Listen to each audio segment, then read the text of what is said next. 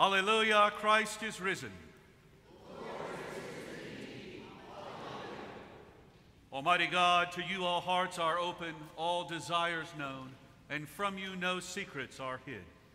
Cleanse the thoughts of our hearts by the inspiration of your Holy Spirit, that we may perfectly love you and worthily magnify your holy name, through Christ our Lord. Amen.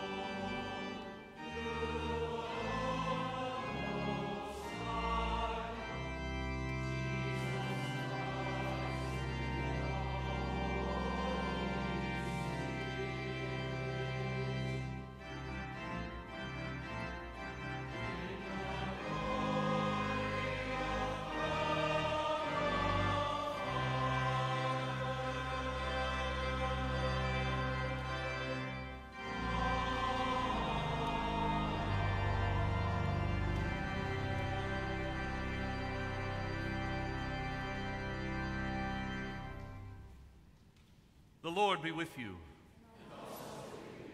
Let us pray.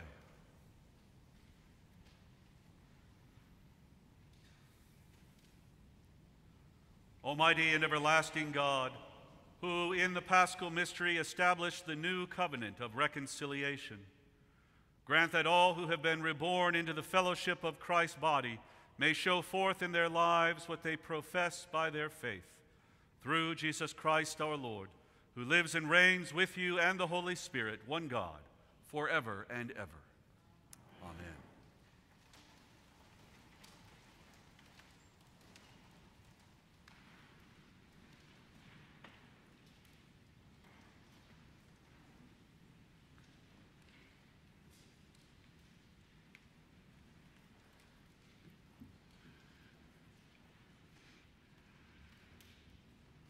A reading from the Acts of the Apostles.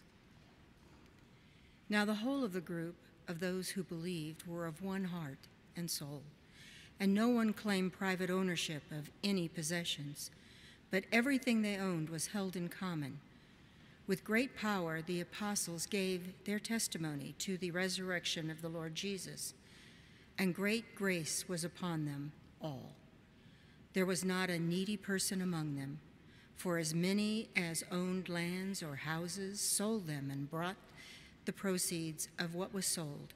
They laid it at the apostles' feet, and it was distributed to each as any had need. The word of the Lord.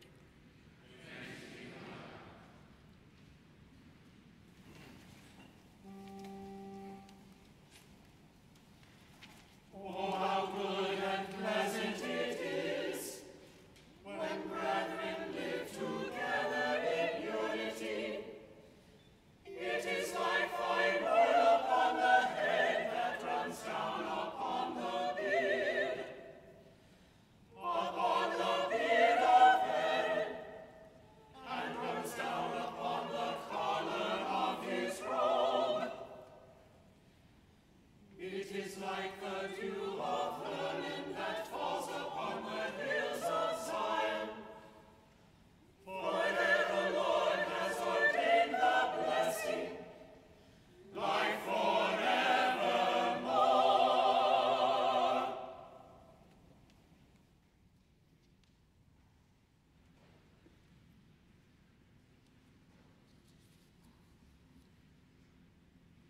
A reading from the first letter of John. We declare to you what was from the beginning, what we have heard, what we have seen with our eyes, what we have looked at and touched with our hands concerning the word of life. This life was revealed, and we have seen it and testify to it, and declare to you the eternal life that was with the Father and was revealed to us. We declare to you what we have seen and heard, so that you also may have fellowship with us. And truly our fellowship is with the Father and with his Son, Jesus Christ. We are writing these things so that our joy may be complete. This is the message we heard from him and proclaim to you, that God is light, and in him there is no darkness at all. If we say that we have fellowship with him while we are walking in darkness, we lie and do not do what is true. But if we walk in the light as he himself is in the light, we have fellowship with one another. And the blood of Jesus, his Son, cleanses us from all sin. If we say that we have no sin, we deceive ourselves, and the truth is not in us. If we confess our sins, he who is faithful and just will forgive us our sins and cleanse us from all unrighteousness. If we say that we have not sinned, we make him a liar, and his word is not in us. My little children, I am writing these things to you so that you may not sin. But if anyone does sin, we have an advocate with the Father, Jesus Christ, the righteous, and he is the atoning sacrifice for our sins, and not for ours only, but also for the sins of the whole world. The word of the Lord.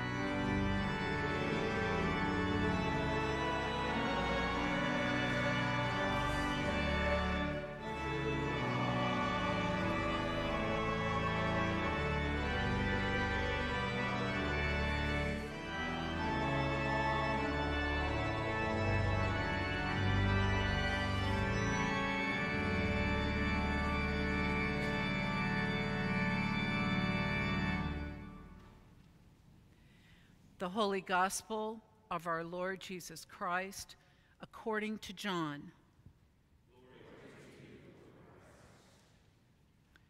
When it was evening on the day of the resurrection, the first day of the week, and the doors of the house where the disciples had met were locked for fear of the Jews, Jesus came and stood among them and said, "Peace be with you." After he said this, he showed them his hands and his side. Then the disciples rejoiced when they saw the Lord. Jesus said to them again, "Peace be with you. As the Father has sent me, so I send you." When he had said this, he breathed on them and said to them, "Receive the Holy Spirit. If you forgive the sins of any, they are forgiven them. If you retain the sins of any, they are retained."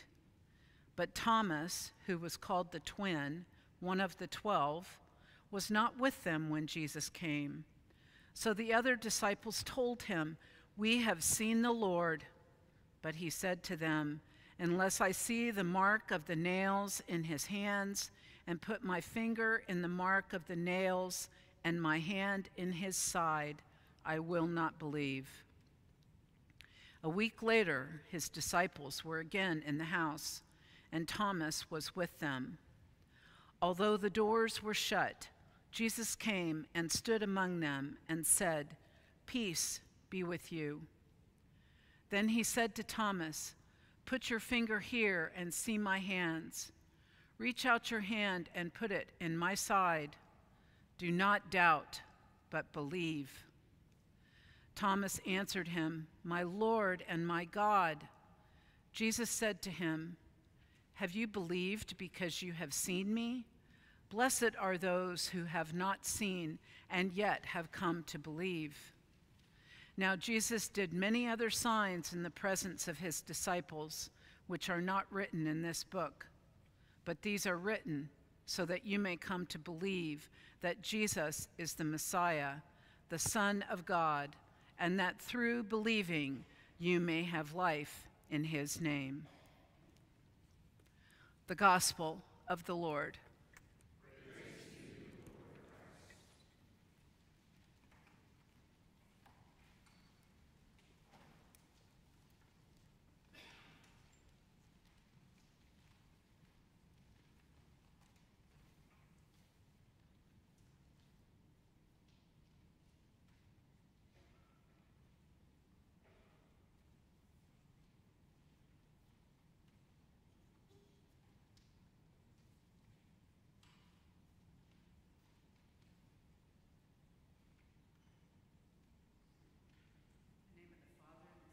Holy Spirit, amen. Please be seated.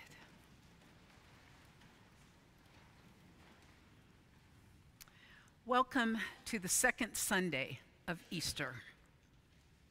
I don't know about you, but to me, it still feels like it's Easter Day. And our gospel leads us in that direction as well.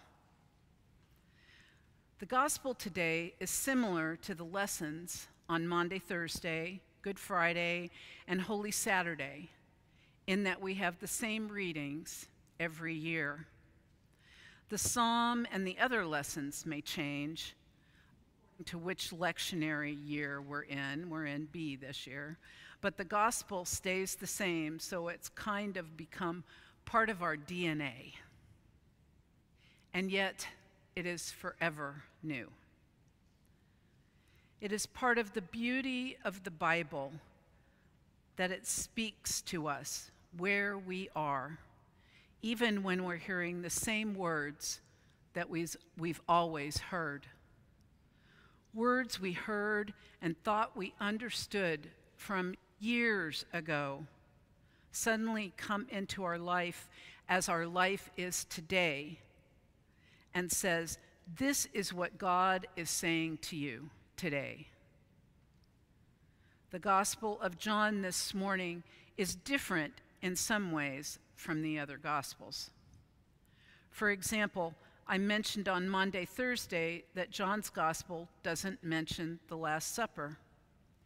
The three other Gospels do not have the story of Jesus' interaction with Thomas, although they do have very similar stories. Our Gospel today begins in the evening on the day of Jesus' resurrection, with the disciples behind locked doors for fear of the Jews. They were grieving. They were in shock. And based on what happened next, they were still having a difficult time believing the women's story of the resurrection. The first 5 verses today tell the story of Jesus appearing to the disciples and showing them his hands and his side. The difference between the beginning and the following verses is Thomas states what the others had probably been thinking until Jesus appeared to them. They had doubts. Although we read this passage from John every second Sunday of Easter, the other Gospels mention doubts as well. In Matthew, we're told that when the disciples went to Galilee, they worshiped him, but some doubted. In Mark, we're told of Mary Magdalene telling those who were weeping that Jesus appeared to her and they would not believe it. Then appearing to 2 disciples who went back and told the rest, and the rest of the disciples didn't believe it. In Luke, when the women go back to tell the disciples of what they had seen and heard, these words seemed to the disciples an idle tale, and they did not believe them. Jesus again appears to 2 disciples who go back and tell the others that they spoke with Jesus on the road to Emmaus. Also in Luke, Jesus says to all the disciples, "Look at my hands and my feet. See that it is I, myself. Touch me and see, for a ghost does not have flesh and bones, as you see that I have." So Thomas is not alone in his doubt. However, in John, we have this specific set-apart conversation with Thomas a week after the resurrection. Taken by itself, one might think that Jesus was upset with Thomas from the sentence, "Have you believed because you have seen me? Blessed are those who have not seen and have yet come to believe." But John goes on, "These are written so that you may come to believe that Jesus is the Messiah, the Son of God, and that through believing you may have life in his name." John is talking to us all these centuries later. We are those who are blessed as we have come to believe. We all have doubts, just as Thomas and the other disciples did. If we say we have no doubts, we are only fooling ourselves. But we love Thomas. He is the unbeliever who hides inside every believing Christian. Jesus knows we have doubts about his resurrection and so many other things in our lives. We become afraid just as they were afraid, and we always want a little more proof. Sometimes, though, we have the door locked, just as the disciples did. Our intellect says Jesus' resurrection is beyond belief and beyond the grasp of science. However, it was never our intellect that Jesus was teaching and preaching about. Our doubts come in stages, depending on where we are in our lives or the lives of our families. Those hard questions of faith, which many skeptics have had before us. In the early church, it was doubted whether God, being eternal and divine, could die and still be God. Or is the doubt that darkness of our souls, where disbelief pushes against us and the world around us? Those times when life is tragic or violent, and there seems to be no sign of a resurrected, loving Christ. Yet God is there in our fear and grief, in our anger and doubt. How are we to know when God arrives and responds to us? Will we know it's God? We are shown in the gospel today God's response to our doubt.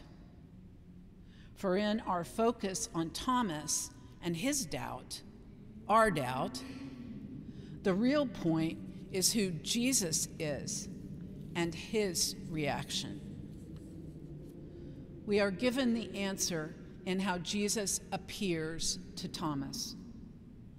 Jesus appears although the doors have been closed and locked out of fear. He walks directly to Thomas, seeking him out, just as he seeks us out to show us love when we are doubtful. Rather than begin by arguing his unbelief, Jesus' first words to Thomas are, "Peace be with you."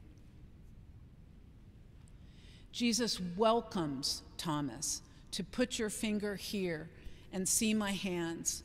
Reach out your hand and put it in my side. Do not doubt, but believe. It is only then that Thomas realizes it is Jesus, just as the other disciples did not realize it was Jesus when he first appeared to them. Jesus is patient with us, just as he was patient then. We are not chastised, as Thomas was not chastised. We can be confident in the belief that when we lack faith, Jesus will meet us wherever we are, no matter how far our heart has turned away from him, no matter our belief or unbelief. Jesus' appearance to us is certain to change over time as we change.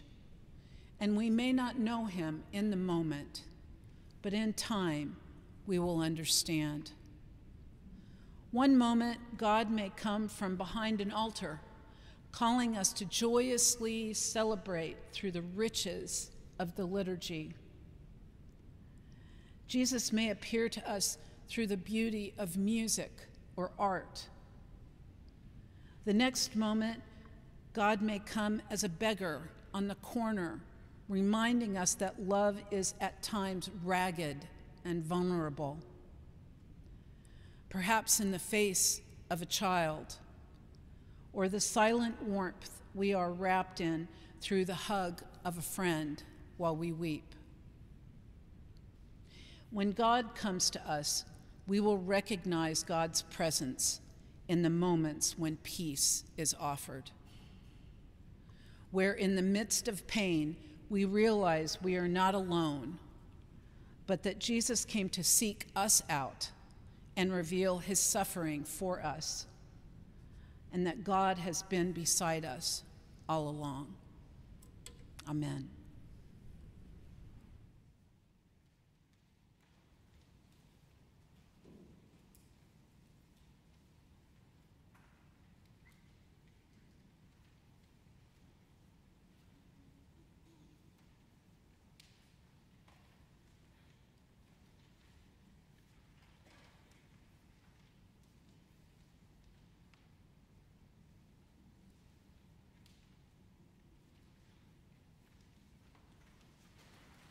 Let us stand as able and affirm our faith in the words of the Nicene Creed.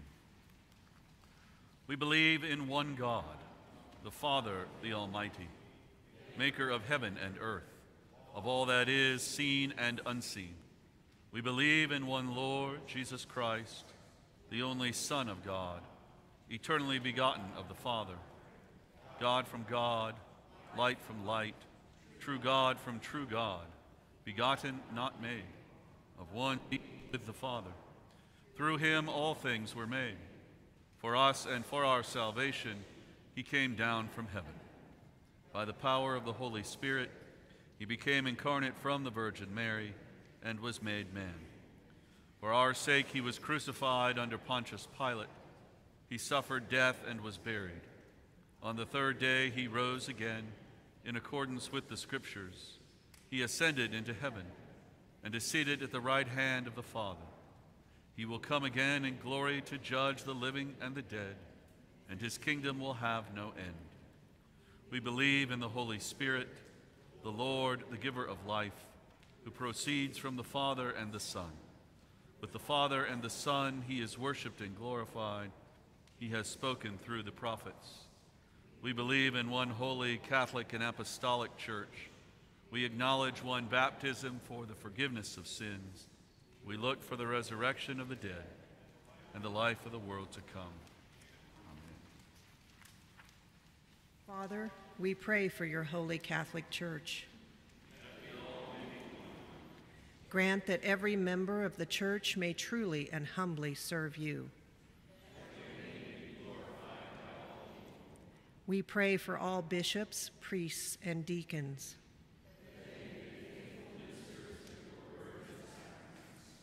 We pray for all who govern and hold authority in the nations of the world. Give us grace to do your will in all that we undertake. Have compassion on those who suffer from any grief or trouble. Give to the departed eternal rest. We praise you for your saints who have entered into joy. Let us pray for our own needs and those of others.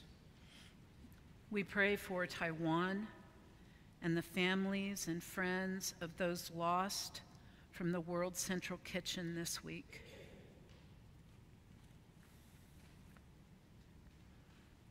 O Lord our God, accept the fervent prayers of your people. In the multitude of your mercies, look with compassion upon us and all who turn to you for help. For you are gracious, O lover of souls, and to you we give glory, Father, Son, and Holy Spirit, now and forever. Amen. The peace of the Lord be always with you.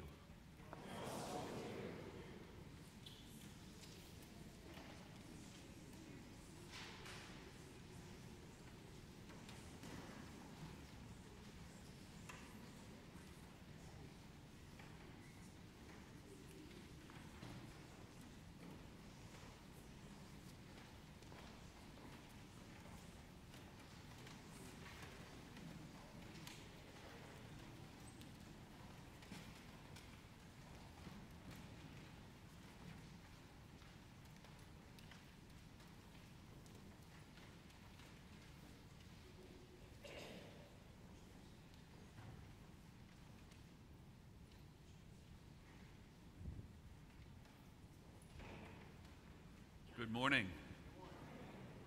Special welcome to all who may be visiting with us today, either in person or online. We're glad to have you here. If you remember way back a week ago when this place was full, I invited everyone to return today. I told them we had church again today at the same time, but they must have forgotten. But you didn't, so thank you all. No, they just went over there. They're playing volleyball. Oh, they're playing volleyball today. That's what they're doing. Just have a couple announcements for you.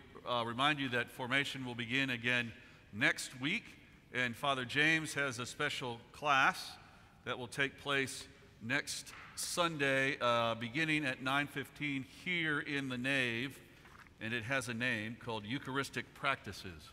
You will find it listed in your bulletin.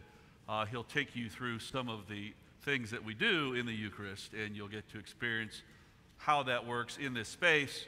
But it will begin here in the nave at 9:15. Following that, he and I will come up with some type of marvelous Easter program that we will continue throughout the rest of the week. So I'm excited about that. Also, next Sunday, the children's choir begins rehearsing again, beginning at noon. They will rehearse starting next Sunday through Pentecost, the Feast of Pentecost in May, where they will sing during the service. So if you have questions about that, it's for any elementary-aged child. Please let Dr. Meyer, Paul, or Dr. Lucas know if you have any questions or thoughts about that. That starts next week. Also remind you that today is the first Sunday of the month, so the healing altar will be available following communion. If you'd like any prayers, you may go to the healing altar. It's been in the bulletins, but I want to say a verbal thanks to everyone who helped with Holy Week, Palm Sunday, and all the work that goes into celebrating Easter. We greatly appreciate your assistance. Yes, we do. And also, toiletry drive for Jewish Family Services starts this month, and that's in your bulletin as well. Do we have any birthdays or anniversaries to celebrate this week? Wow. Then let us say together the celebration prayer and then go straight into our prayer for the bishop's search. O God, our times are in your hand. Look with favor, we pray, on your servants as they begin another year. Grant that they may grow in wisdom and grace and strengthen their trust in your goodness all the days of their lives. Through Jesus Christ our Lord. Amen. O Creator God, giver of every good gift, look graciously on us in the Diocese of West Missouri, and guide us as we discern our call of a new bishop.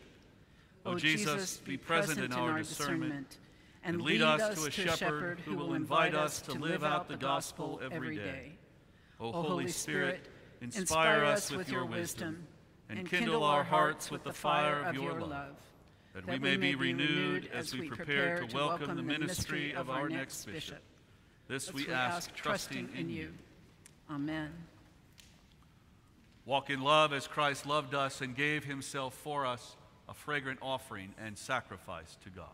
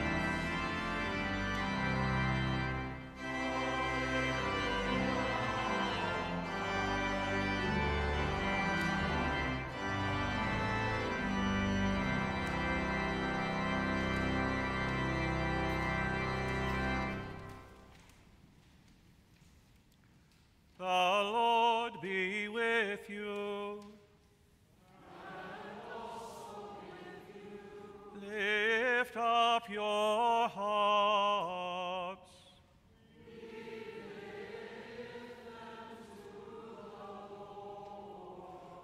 Let us give thanks to the Lord our God.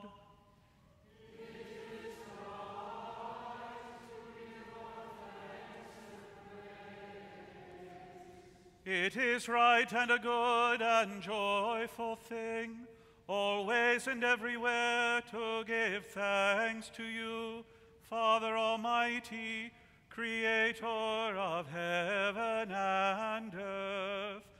But chiefly are we bound to praise you for the glorious resurrection of your Son, Jesus Christ our Lord. For he is the true Paschal Lamb who was sacrificed for us and has taken away the sin of the world. By his death he has destroyed death, and by his rising to life again, he has won for us everlasting life. Therefore we praise you, joining our voices with angels and archangels, and with all the company of heaven, who forever sing this hymn to proclaim the glory of your name.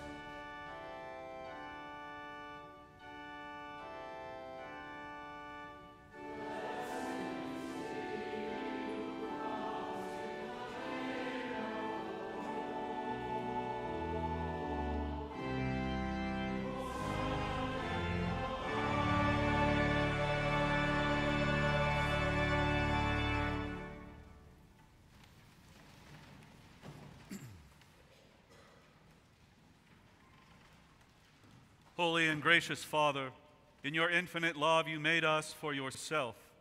And when we had fallen into sin and become subject to evil and death, you, in your mercy, sent Jesus Christ, your only and eternal Son, to share our human nature, to live and die as one of us, to reconcile us to you, the God and Father of all.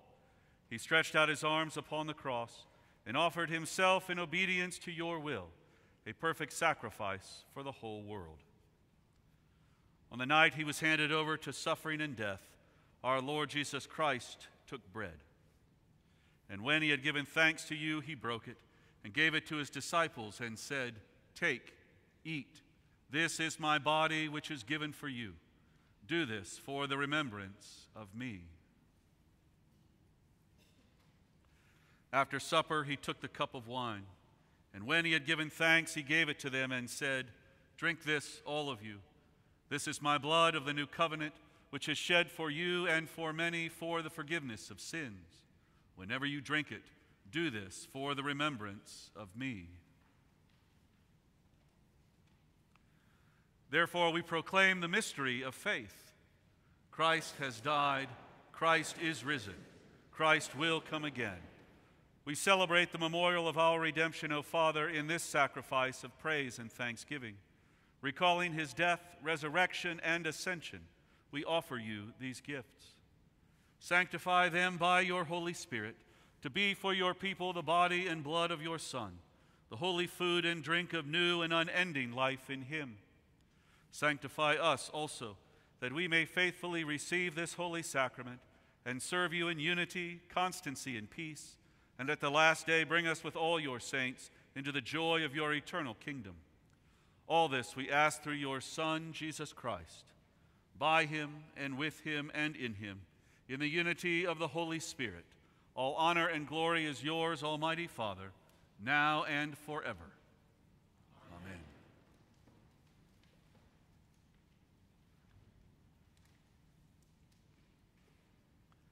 And now, as our Savior Christ has taught us, we are bold to say, Our Father, who art in heaven, hallowed be thy name.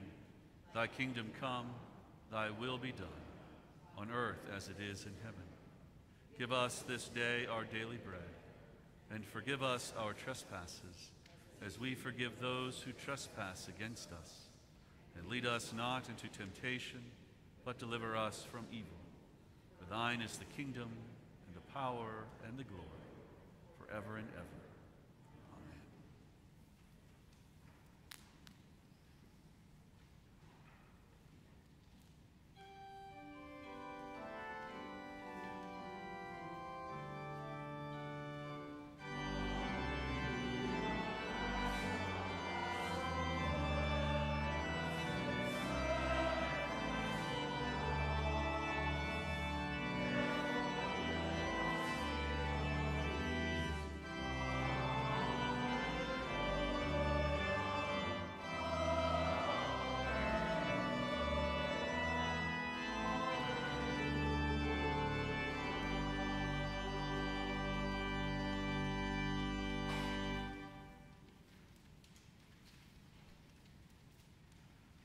The gifts of God for the people of God. Take them in remembrance that Christ died for you, and feed on him in your hearts by faith with thanksgiving.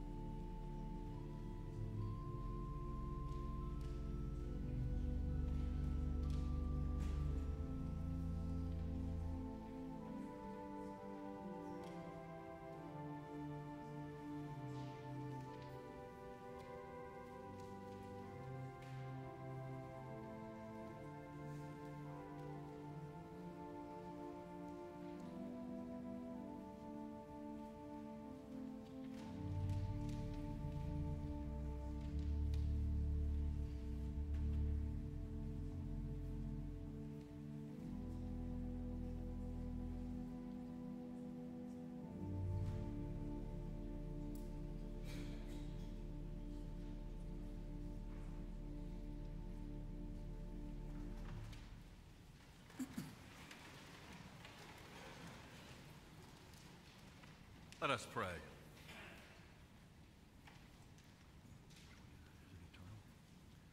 Eternal God, Heavenly Father, you have graciously accepted us as living members of your Son, our Savior, Jesus Christ, and you have fed us with spiritual food in the sacrament of his body and blood. Send us now into the world in peace, and grant us strength and courage to love and serve you with gladness and singleness of heart, through Christ our Lord. Amen. Go forth into the world in peace, be of good courage, hold fast that which is good, render to no one evil for evil, strengthen the faint-hearted, support the weak, help the afflicted, honor all persons, love and serve the Lord, rejoicing in the power of the Spirit. And the blessing of God Almighty, the Father, the Son, and the Holy Spirit be upon you and remain with you always. Amen. Let us go forth in the name of Christ. Alleluia, alleluia. Thanks be to God.